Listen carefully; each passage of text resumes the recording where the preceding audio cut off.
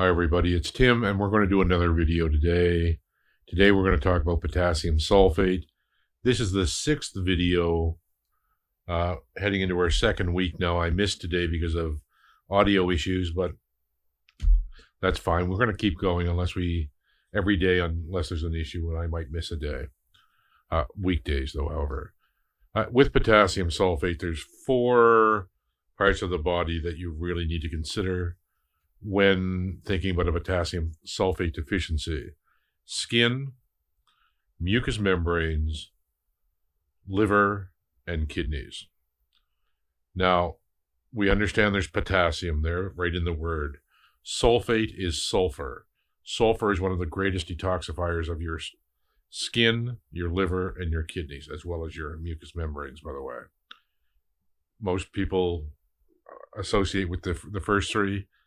A lot of people don't know about the last. But anyway, the other thing that you need to know is that I've talked in the previous videos about iron phosphate or ferrum phosphate combating stage 1 inflammation.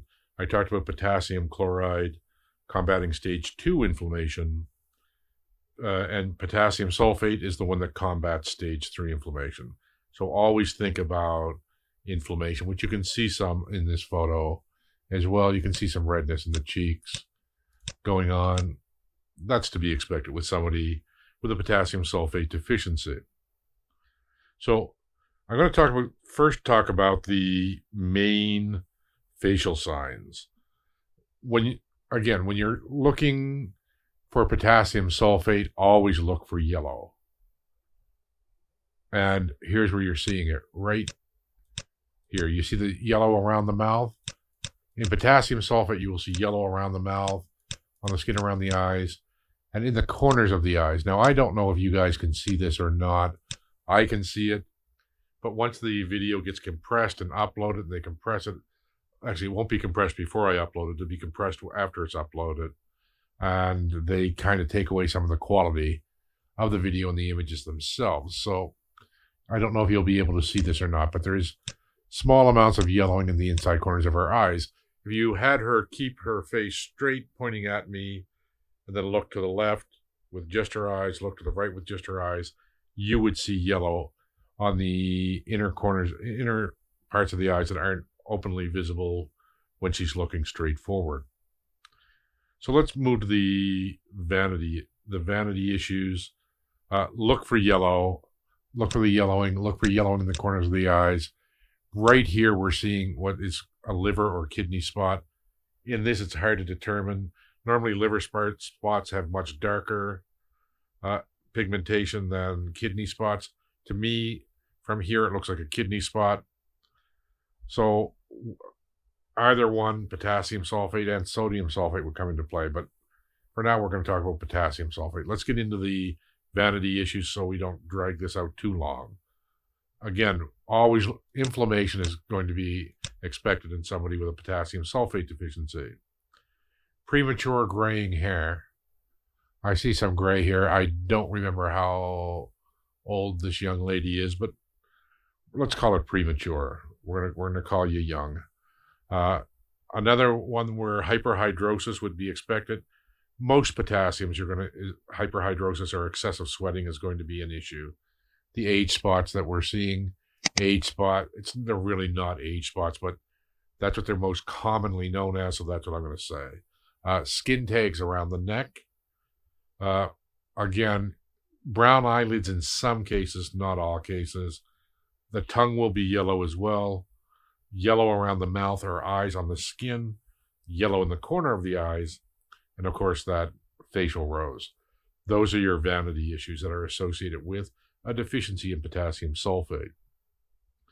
When it comes to behavioral issues, depression, self-hatred, jealousy, outbursts of rage, lack of self-awareness, constant stress, lack of initiative, unfriendly, aggressive, and attention deficit is also associated.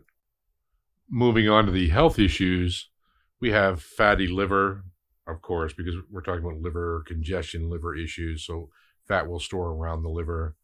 Flatulence, Immunodeficiency, meaning low immune system, constantly getting colds or the flu. Irritable bowel, tachycardia, rheumatoid arthritis. This is one that you would use in pneumonia and fever. Unlike ferrum phosphate, this is one you would use.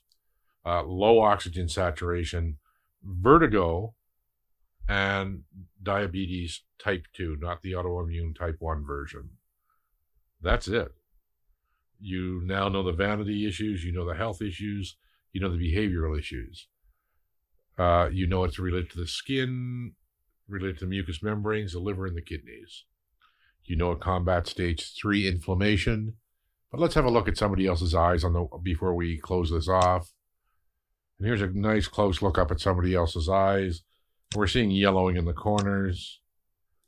I hope you can see this. This is blown up a bit more so that you can see it. Hopefully you can see that. When you see that, think of sulfates, always the sulfates. But the last thing I need to finish with, just to be forthcoming, is that if you have a sulfa allergy, you might want to be careful of any tissue salt that ends with the word sulfate.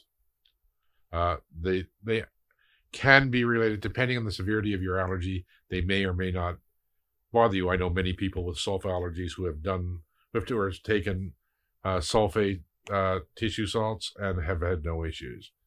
I do recall one individual who claimed that they did, and because of that, I feel morally and ethically obligated to tell you that. Anyway, that's it for now. See you next time.